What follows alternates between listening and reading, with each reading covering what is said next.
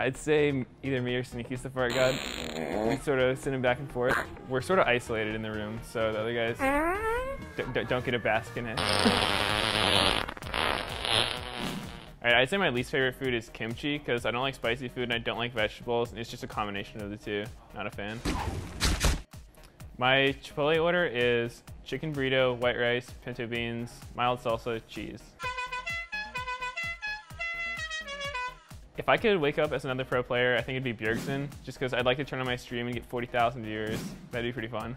Every morning, I say wake and bake motherfucker to Sneaky, because he used to wake up and bake us some food. I don't think there's going to be another Trombonus Brothers video because I haven't talked to the guy that I made it with in a few years.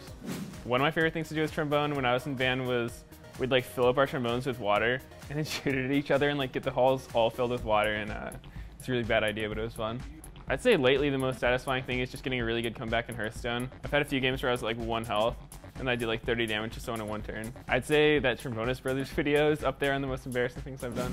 High would be confident, False would be quiet, Lemon would be smart, and Sneaky would be troll. I think one of my favorite memories with Sneaky was this time we were throwing this beach ball thing back and forth, and then he literally said, there's a wine glass right next to my keyboard, we should probably stop doing this. And I was like, no, it'll be good. And literally right when we said that, I threw it to him, he missed it, hits the wine glass, knocks it over, spills water all over his keyboard, breaks the keyboard and the wine glass. It was pretty funny.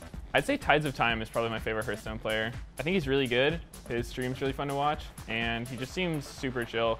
I think my all-time favorite game growing up was Warcraft 3, and I would just do that with my friends all day, just spend like hours in the map editor making mazes and stuff like that and just playing with each other. It's a lot of fun. I don't think I would give up games for $100 million because $100 million would be really cool right when I got it, but eventually that would get boring and I'd want to play games again, but I couldn't. So I think I'd be happier playing games. I've been playing Orianna jungle a lot lately. It worked in normal games and I tried it in ranked once and I got shit on, so I don't know if it's viable, but it's pretty fun.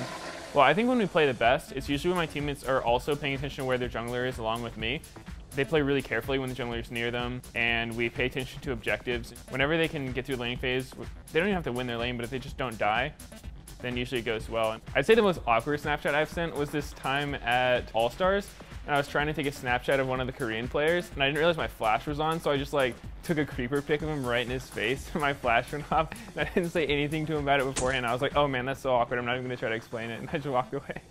I wouldn't say I had too many expectations when I joined Cloud9. They just asked me to sub for a tournament for them. And then they asked me to join as the jungler. And then Hai locks in Master Yi first pick and he goes, oh, by the way, I'm jungling, you go mid. I was like, what is this? Somehow first-blooded Pobelter playing the super OP Kassadin at like level 5 by myself. And so from there, I just realized these guys were super troll, but also super good at the game.